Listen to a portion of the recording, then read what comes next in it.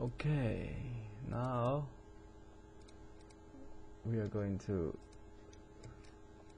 make it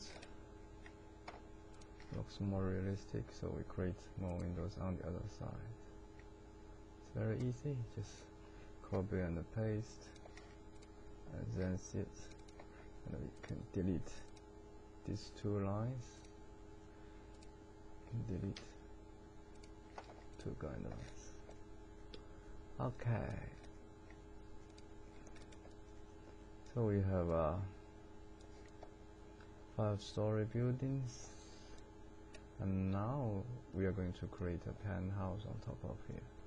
So what we can do, we can just copy this one up. So copy, get the point up.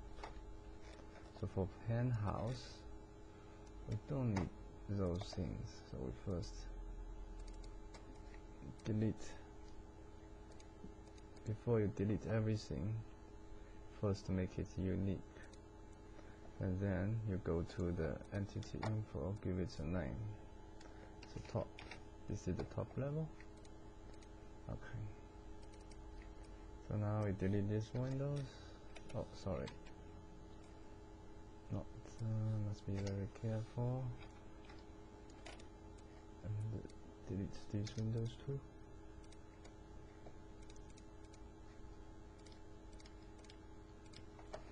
And because it's penthouse, it's all glasses, nothing else. Okay, you push this in. What you can do if you feel it, you can also select. You can select. This is back. You can select all this, and then using move. Okay, let's say 4,000 setback to create a kind of big terrace for them. Okay, let's see. Now we'd like to create a roof. Okay, so a roof. However, we'd like to group them before we create roofs. So make group. Okay, so to make it simple, I'm going to just create a simple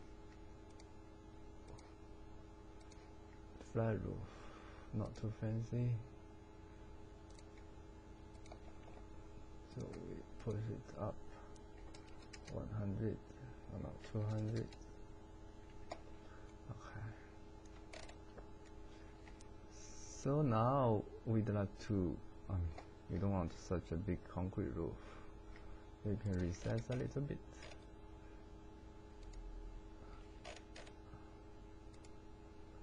Recess 1,000.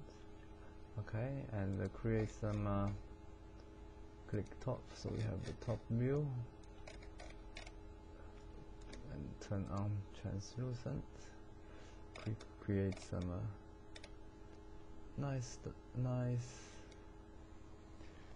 So we're going to start create some opening on top of this one.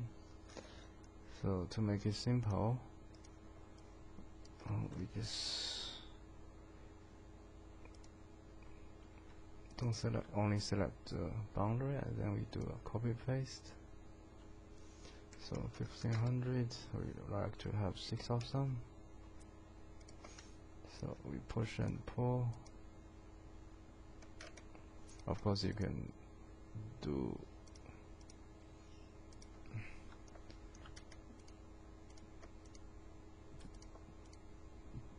create a component and the setting for this one.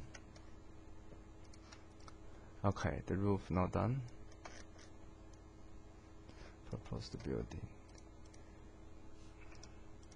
Now we want to see all the other things. See all of them together. We go to view.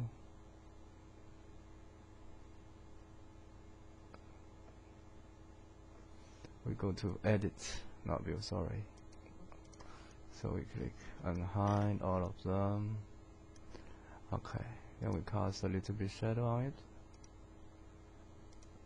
That's it. It looks